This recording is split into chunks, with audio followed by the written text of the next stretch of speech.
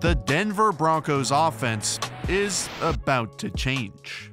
No, not because they got a quarterback who will slide right into whatever offense their new staff can dream up, but a quarterback who brings his own offense, one that works for him and him only.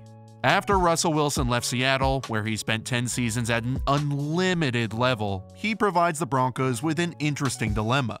Seattle used just 3 offensive coordinators while he was there, but despite those coordinators coming from several different coaching trees, bringing several different styles of offense, they each ended up morphing into the only style Russ can run, a style that's made him one of the best QBs in the league, Pro Bowl after Pro Bowl, with some of the damnedest plays you'll ever see.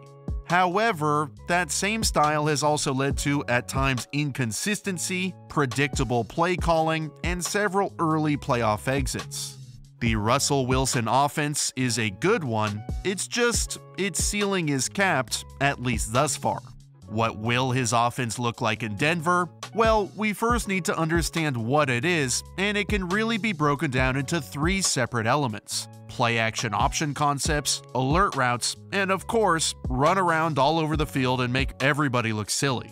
Each of these 3 tenets can all be linked to the same trait in the Russ offense: he's going to bomb you deep. He had the highest average depth of target last year at 10.2 yards per pass, and he had the second highest percentage of throws of 20+ yards at 18%. He throws a beautiful arcing deep ball that plops into his receiver's hands like a pillow, and he can also gun the ball on a line 50 yards through the air. One of the ways he executes deep so well is play-action option concepts, the first tenet of the Russ offense.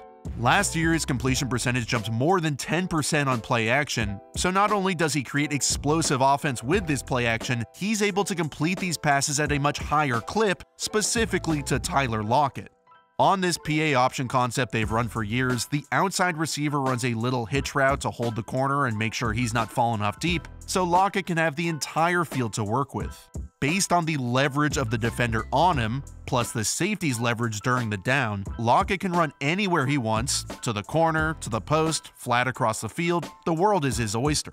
Play action allows the quarterback more time to scan the field since the D-line has to play the run first. Then Russ gets to reset the pocket, which gives him even more time and room to operate. When Lockett feels he has outside leverage from his man and that Bradley McDougald has his hips flipped to the corner, Lockett pushes to that corner, then breaks flat, and boom goes the dynamite. This isn't a new Seahawks concept by any means. They've run it forever. Lockett's been almost unstoppable with it, but the thing about running the same concept over and over, and in general overly relying on play action, is that it can't be the foundation of your offense, since if a defense takes away your primary receiver, there just isn't as many answers as a typical drop-back pass. This is the first play of the game from Week 17, and the Lions have seen this a million times on tape. They know the main threat is Lockett, so they bracket him with their corner outside underneath and safety deep and inside to completely take him away.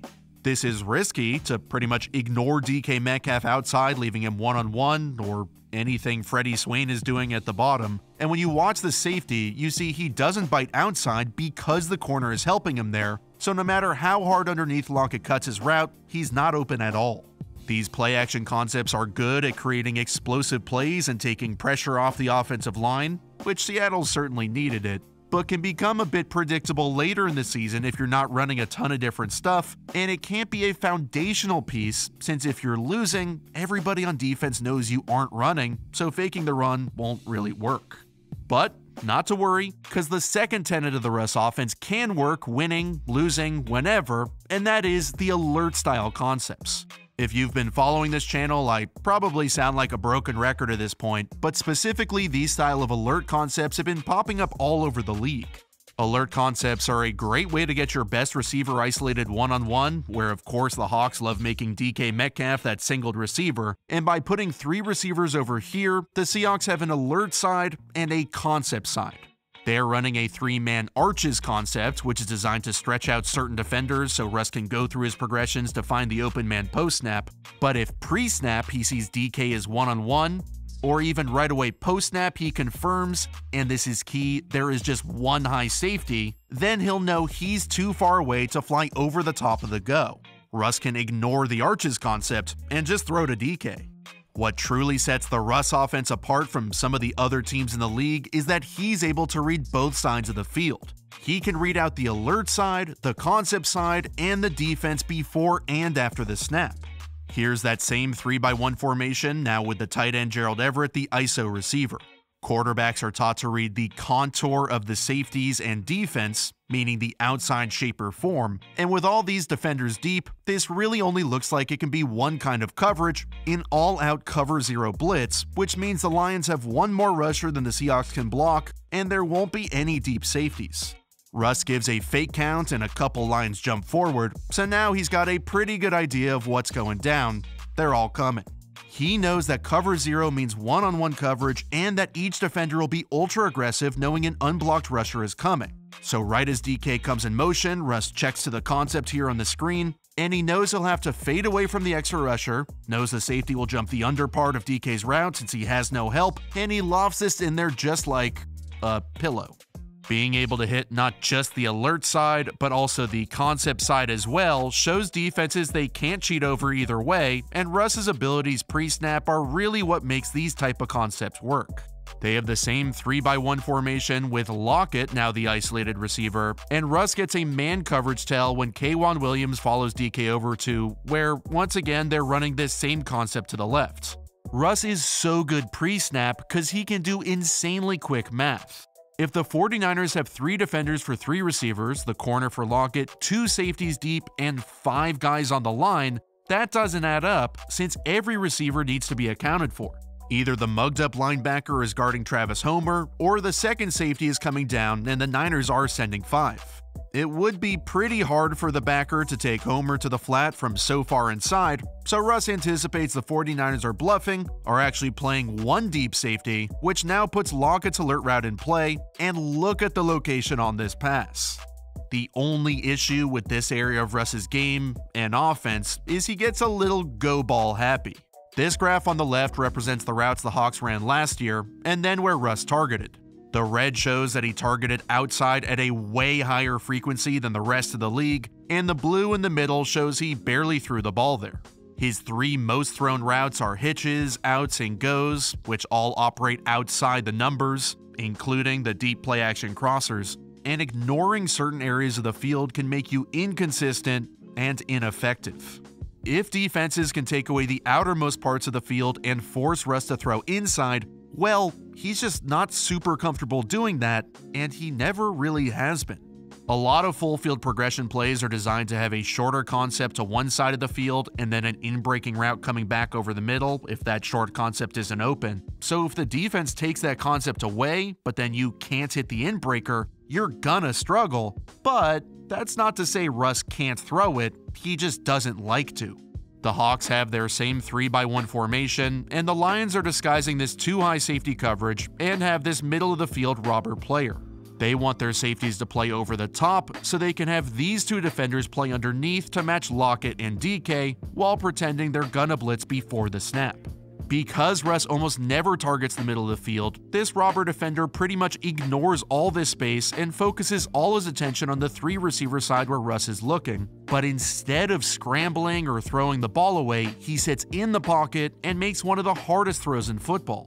In the past few weeks on this channel, we've watched Kyler, Justin Fields, Zach Wilson struggle to sit in the pocket and get through their reads instead of taking off and running, but not Danger Russ, the old vet.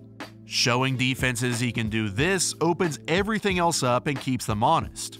Hitting backside stuff opens up the front side, and hitting front side stuff opens up the backside. The Hawks have flipped their formation but still have DK inside and Lockett next to him, and the Lions have a nearly identical look with the same fronts and again 2 high safeties. These 2 are still matching DK and Lockett, but now the Lions have to account for Everett's backside dig since Russ just proved he could hit it. So this time they have to drop this safety down into that window, which means they can only have 1 high safety, so he has to rotate away from Lockett. And since the 2 on the ball defenders are matching again from this far away, the Lions have no chance in hell.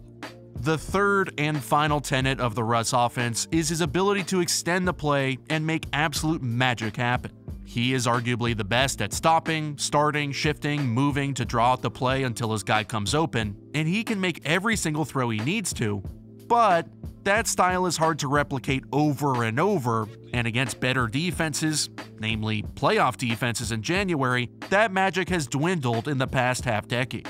He's only the second quarterback to ever get sacked 400+ times in his first 10 seasons, and while a lot of that is on the Seahawks O-line being consistently, well, horrible, extending the play a lot leads to a ton of extra hits. Now that he's in Denver and becoming a part of their organization, the questions about what style of offense Nathaniel Hackett will install and run is a dead conversation. The Russ offense, no matter the coordinator, has eventually morphed into his same old style, and it's a style that has won a lot of games, gotten him to a lot of playoffs and Pro Bowls, but one that seems to, at times, be limited. He's arguably the best play-action passer in the league, but prefers concepts that can become predictable. He's the best deep passer in the league, but too often is targeting receivers outside the numbers, which can be taken away. And his extend the play ability is legendary, but is hard to repeatedly replicate. Targeting the middle of the field is a crucial part of any offense, and Russ can attack that area, I just don't think he's comfortable doing so. This next stint in Denver at 33 years young could be the move to take his career from really good to really great, but also has the potential for major disappointment. Russell Wilson is bringing his offense to Denver, but he needs to loosen the reins a bit to dip his toe into discomfort. If he can, as Mr. Unlimited himself says, let's ride.